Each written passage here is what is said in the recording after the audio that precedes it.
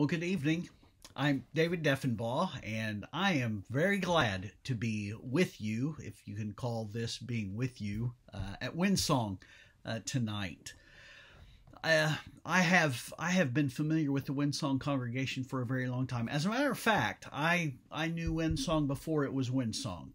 I've been getting your church bulletin for years. I feel almost like that old episode of the Andy Griffith Show where this stranger shows up in town and he knows everybody's name and he knows personal information about all these people, and he's really freaking people out.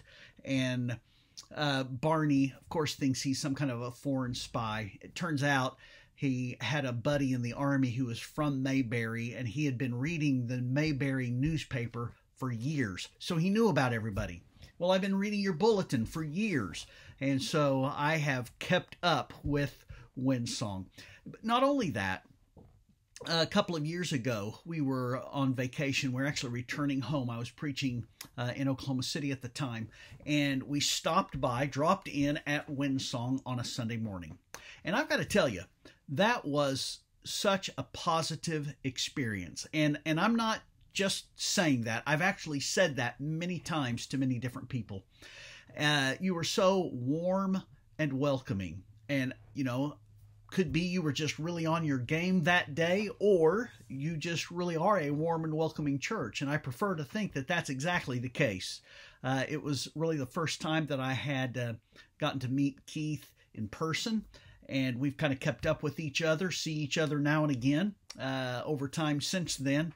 And so I greatly appreciate the opportunity to be with you in this study tonight. I am like pretty much everybody else. I like easy.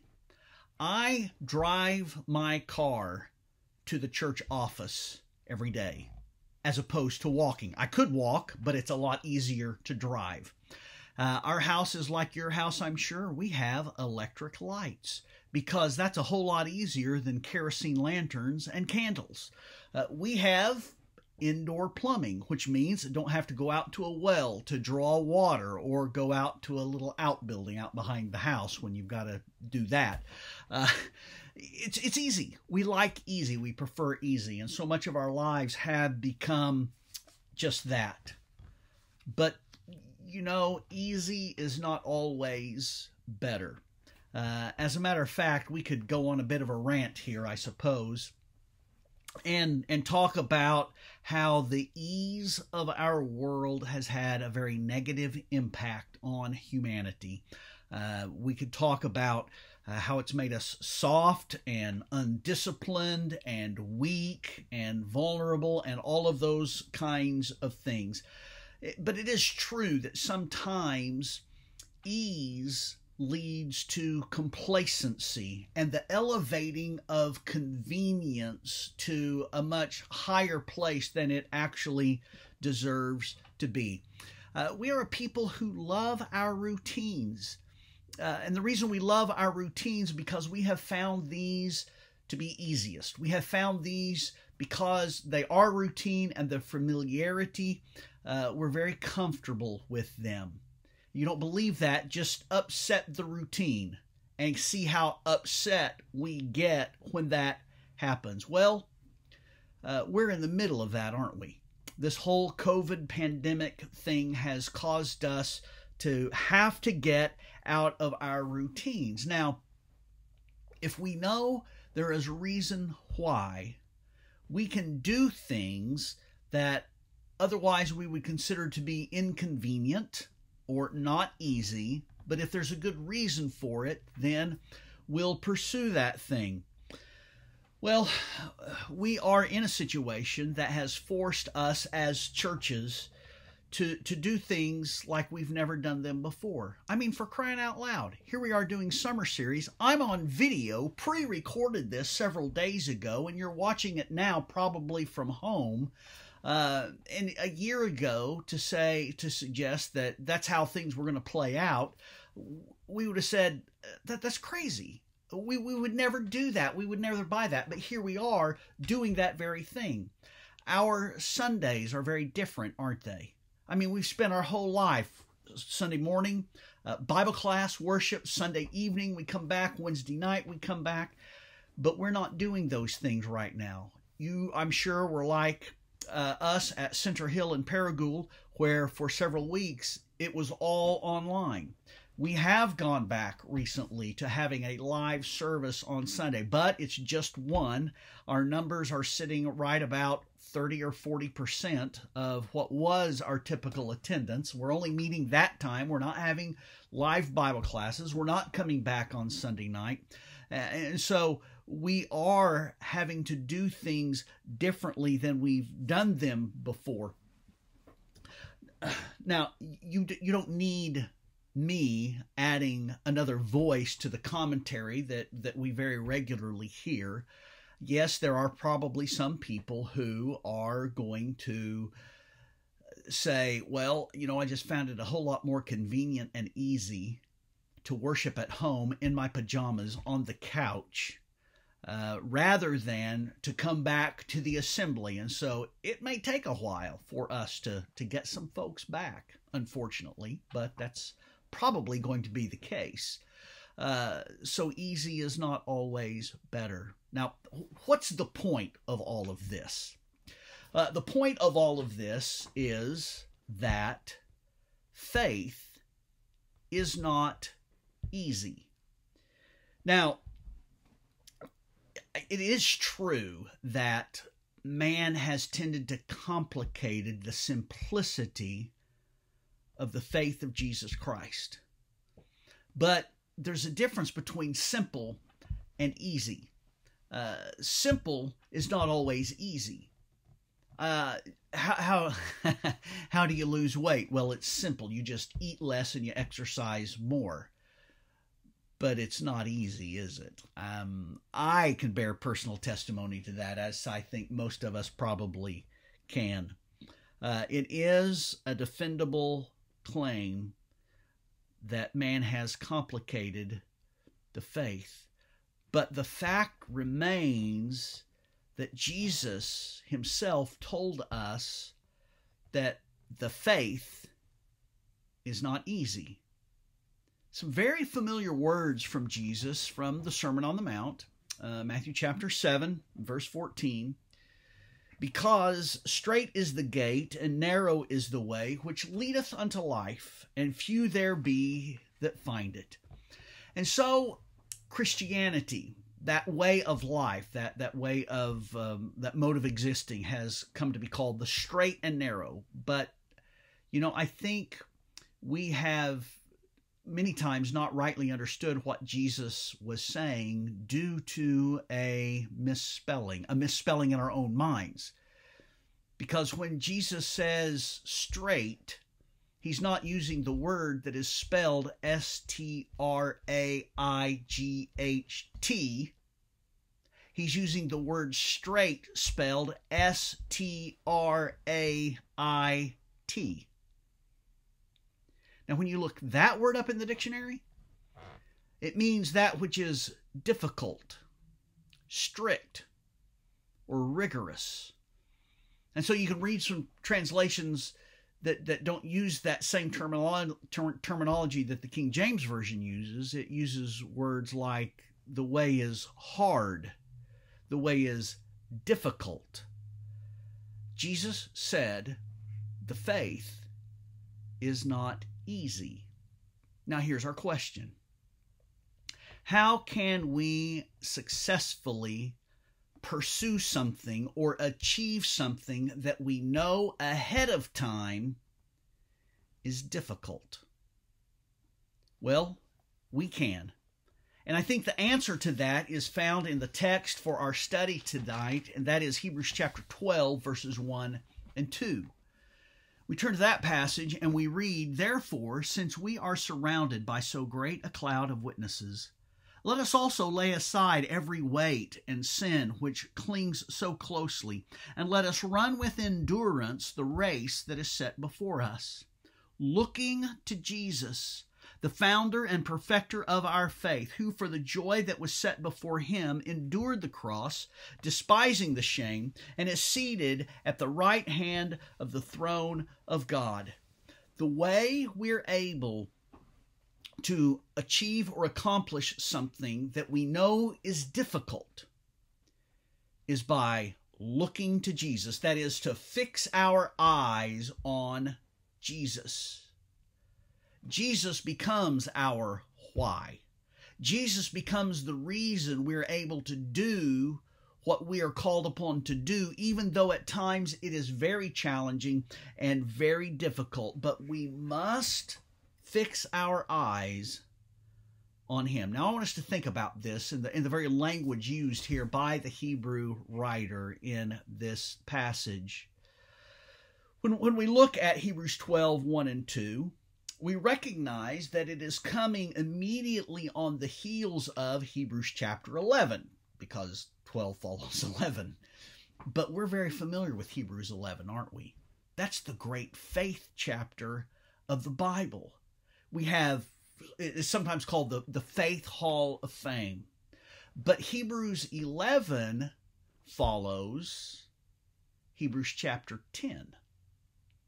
And at the end of Hebrews chapter 10, we find the writer of Hebrews encouraging those to whom he is writing. And listen to these words, starting in verse 35. Therefore, do not throw away your confidence, which has a great reward, for you have need of endurance, so that when you have done the will of God, you may receive what was promised. We are not of those who shrink back to destruction. We jump down to verse 39. We are not of those who shrink back to destruction, but of those who have faith to the preserving of the soul. You have need of endurance, the writer says. And the faith that we have, we're not going to shrink back. We're not going to throw this away. But we have a faith that is to the preserving of the soul. And then that's where he immediately then launches into chapter 11, which is what? The great faith chapter. What does the faith to the preserving of the soul look like? Here it is. In one sense, when you look at the flow of thought through the book of Hebrews, in one sense, Hebrews chapter 11 is an extended illustration or demonstration of what faith is, because he's telling these people and encouraging these people, you need to persevere. That's what you need to do in light of your circumstances. You need to persevere and have the faith that preserves the soul. So that's what this faith looks like. And then chapter 12 begins with, therefore, since we are surrounded by so great a cloud of witnesses, let us lay aside every weight and the sin that clings so closely, and let us run with endurance. That's what he told them back at the end of chapter 10. Run with endurance. And so he's saying it again. Run with endurance the race that is set before us, looking to Jesus, fixing our eyes on Jesus. Now let's look a little bit more closely at that. I typically use the English Standard Version in my reading and study, for the most part.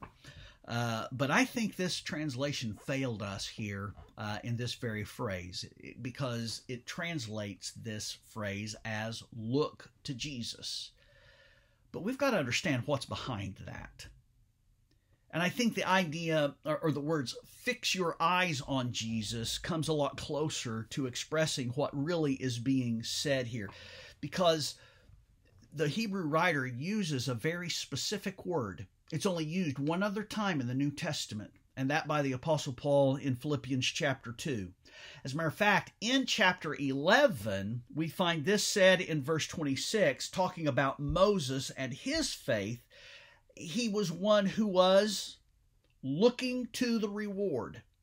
But the word that is used there for looking to the reward is different than the word that is used here in verse 2 of chapter 12 about looking to Jesus or fixing your eyes on Jesus. You see, this word means, and this is Thayer's translation of it, to turn your eyes away from other things and fix them on something. Or as William Mounce defines this term, to view with undivided attention by looking away from every other object. So you are hyper attentive to something. And because you are, nothing else is distracting you. You're not looking at anything else at all but this. I can remember being an 18-year-old. And as an 18-year-old, I was primarily interested in two things. One was football, and the other was girls. I was 18. But I very distinctly remember a day when that changed for me. I was attending a wedding. It was a wedding in which the two very good family friends were getting married. My brother was one of the groomsmen. My sister was the maid of honor in this wedding. So this was that kind of a situation. But anyway, I was at that wedding. And after the wedding, I remember I was walking down the aisle. And it took place in the church building in Neosho, Missouri, where my dad preached. And I looked down. It was all done and over, and people were just standing around talking. I looked down that aisle through the doors that were propped open at the back of the auditorium, and there stood a girl. Now, I knew this girl. I was familiar with her. As a matter of fact, I had dated her best friend earlier. But I saw Tanya that day, and my eyes became fixed on her.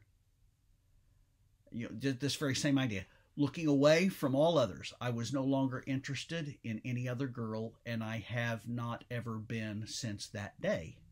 I was fixed on her. You know, sometimes we use that term to someone to describe an emotional state someone is in. They are fixated. They are attentive to one thing to the exclusion of everything else. Now, in a lot of circumstances, that can be a very negative thing. But that idea is here, and it's a very good thing that our eyes are fixed on Jesus. Now, from this point, we could go several directions. And I'll just tell you, I have gone several directions with this text in the past. You know, Keith invited me with the other speakers in this series to speak, you know, your favorite sermon. Well, this is a sermon that I have preached in a lot of different ways, in a lot of different contexts. I've used it as the basis of a whole series of lessons. You know, from this point, we could go the direction of, okay, so if we're to look away from other things to fix our eyes on Jesus, what is it that we should be looking away from? We could talk about that. Or we can talk about, okay, so when we look at Jesus, when we fix our eyes on Jesus, what do we see when we do that? That's an interesting line of thought as well. But what I want us to do tonight for the remainder of our time is to think about, okay, what does it mean to fix our eyes on Jesus? You know, because it's very possible that we think we are doing something when we are not doing it at all. And so we've got to understand what it means to fix our eyes on Jesus. Now I want to ask you a question to get us started here. Would you recognize Jesus if you saw him? Now, there is literally a visual representation of Jesus that's been around for a long time, and it is so widespread and so ingrained in at least Western culture that we can see this picture of this person, and we look at that, and if someone said, "Who is this?" what would we say? We'd say, well, that's Jesus. But the fact of the matter is that if you and I were able to lay eyes on Jesus and what he looked like, we wouldn't recognize him. As a matter of fact, you may have seen this before. There has been an effort made by somebody, I couldn't even say who, but to show us what Jesus probably would have looked like as a first century Palestinian Jew. And he would have probably looked much more like this rather than the picture that we are so familiar with. Now, what I am suggesting to you here as a physical, visible representation of Jesus, I want us to think about that in terms of a mental picture of Jesus, a mental representation of what Jesus is like. And when we are saying we're going to fix our eyes on Jesus, we're going to fix our mind on Jesus, what comes to our mind is that really Jesus that we are fixing our minds on. You see, in order to do what we're encouraged to do in Hebrews chapter 12, fix our eyes on Jesus, we have to see and understand Jesus as he has been made known, as he has been revealed to us. Now, how do you do that? Well, there's only one source that is able to show us what Jesus really was like, and that, of course, is the Bible. That Scripture itself is going to show us what Jesus was like. And so when we think of Jesus and we formulate our ideas about him in our minds, then it has to be shaped and formed for us by what Scripture actually tells us about Jesus. Now, here's what we have to recognize, is that there has been a fundamental shift in how our nation, our culture, views the Bible.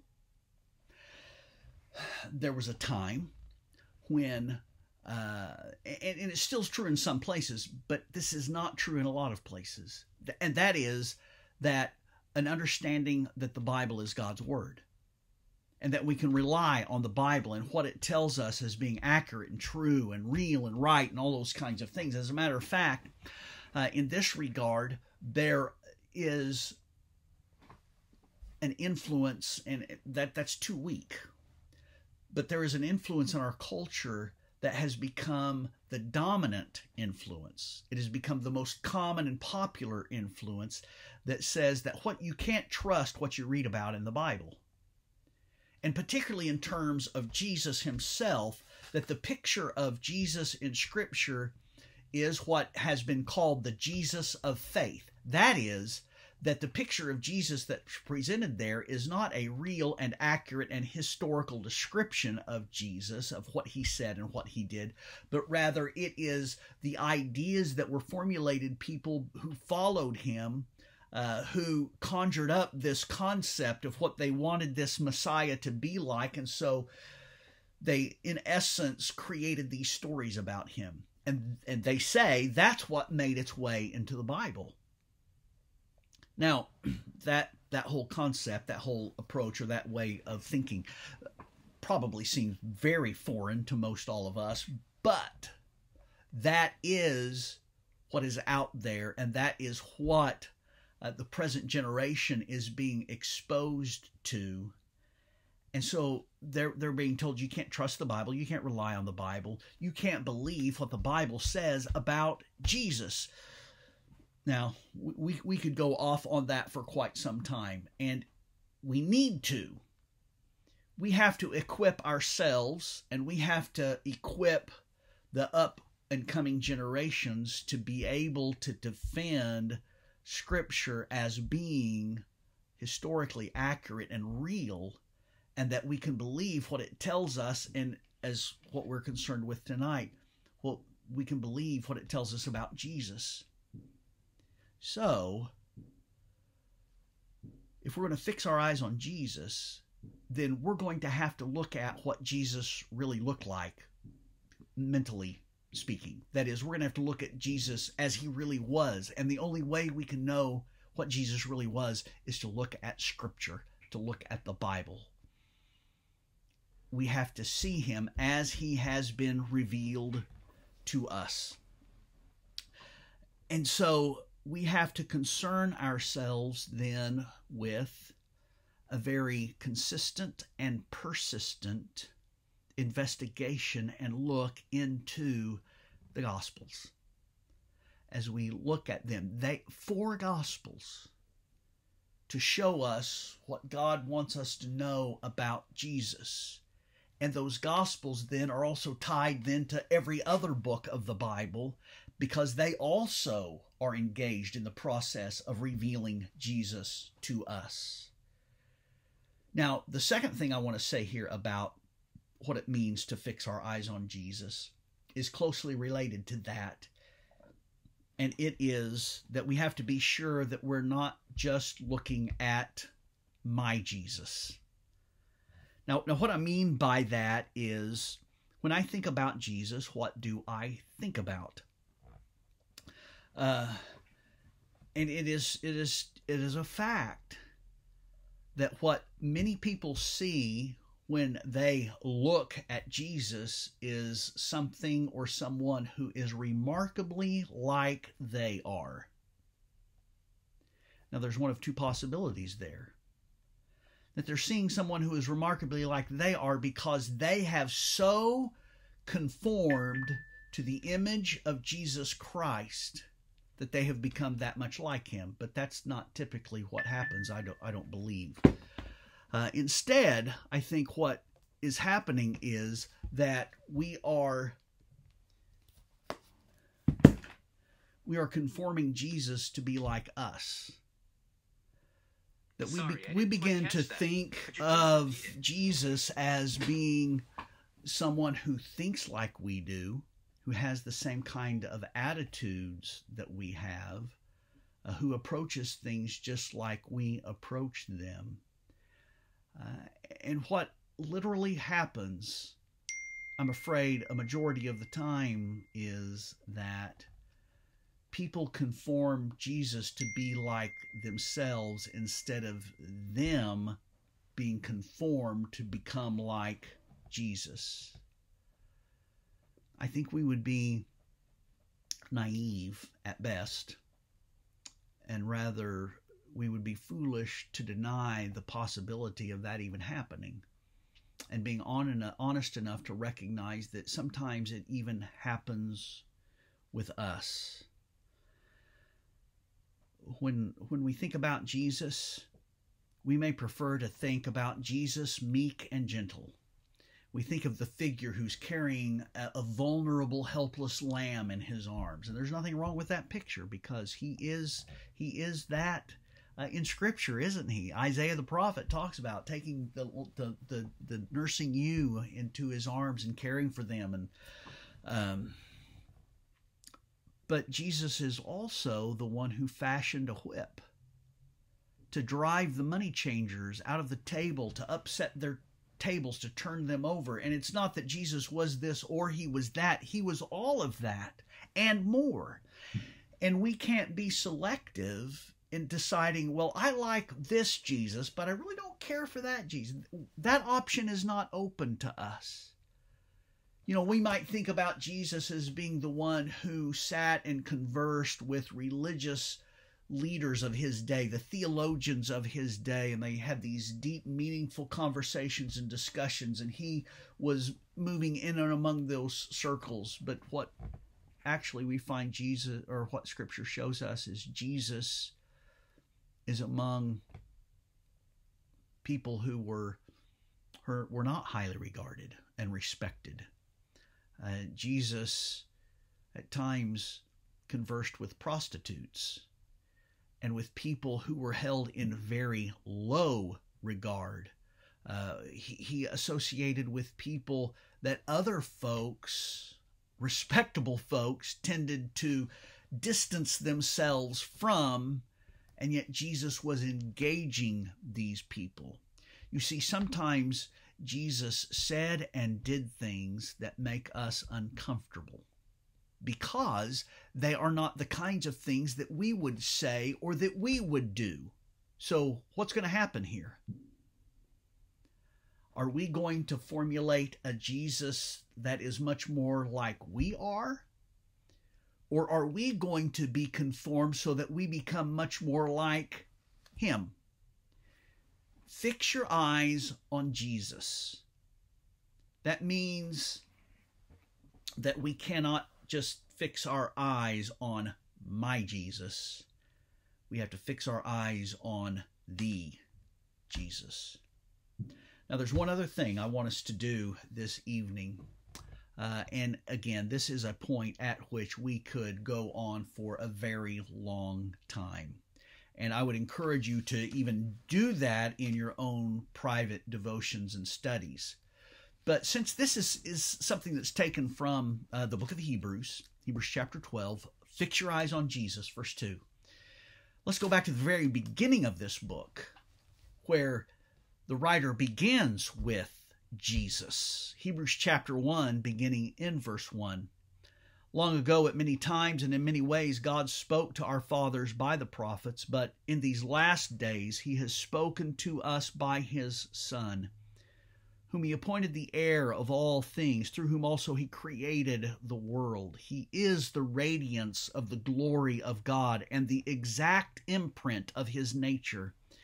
And he upholds the universe by the word of his power. After making purification for sins, he sat down at the right hand of the Majesty on high, having become as much superior to angels as the name he has inherited, which is more excellent than theirs. I mean, that passage, I'll just tell you, that passage is at the deep end of the pool. That passage is not frivolous. It's not shallow. That's a passage where we could spend and should spend our lifetime delving into the depths of what we're being told there. And yet here we are. We're going to try to wrap up this lesson in these few minutes tonight with that passage. But in it, here's what I want us to see. In it, we see some critical things about Jesus. First of all, he says, when we fix our eyes on Jesus, we're going to hear God, because he says God has spoken. He's spoken in this way in the past to our fathers through the prophets. But in these last days, he has spoken to us in his Son. When we fix our eyes on Jesus, we're fixated on him, we're going to hear God. We're going to hear what God wants us to hear and to know. Another thing that is going to happen is we're going to see our Creator. Jesus is our Creator. He made us. And the implications of the creation, the Creator and what was created, are very far reaching. And again, we could spend a lot of time here, and we should spend time here, but we're not going to be able to tonight. But he's our Creator. That means everything. Not only that, by fixing our eyes on Jesus, we are exposed to the radiance of God's glory. I want to talk about a subject that we don't know near enough about, because we've not spent near enough time thinking about it and looking into it as Scripture talks to us about it, and that is the glory of God. Everything is to be to the glory of God. And that includes me and you.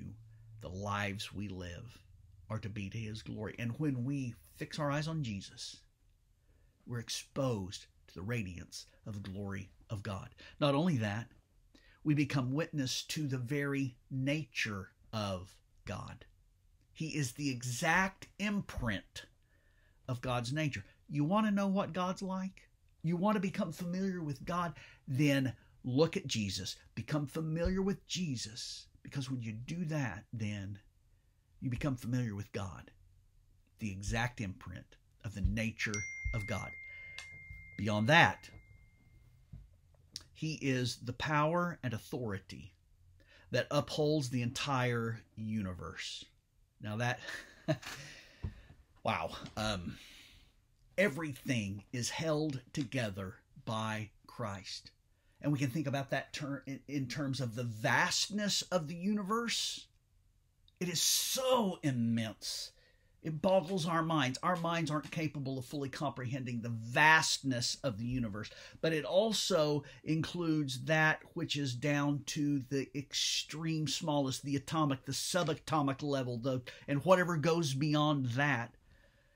It's all held together by his power and by his authority. But finally, when we fix our eyes on Jesus, we are witnessing and we are looking at, we are beholding our exalted Savior, the one who made purification for my sin and for yours. And because he did all of that, God has exalted him above all else. You know, that launches the book into the book of Hebrews, which talks about the superiority of Jesus to angels and to Moses and his sacrifice and as a priest and all of the things that are in this great, great book. Fix your eyes on Jesus. It's the only way that we're able to face the life that we're faced with. You know, sometimes we sing a hymn that says, because he lives, I can face tomorrow. But sometimes we can't even look that far. Because he lives, I can face today.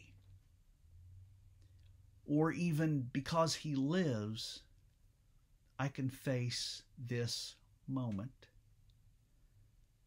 Now, you may be one who is struggling. You may be one who is hurting or confused or restless or disappointed. Well, there is an answer to this. And that answer is fixing your eyes on Jesus. Thank you for this opportunity tonight.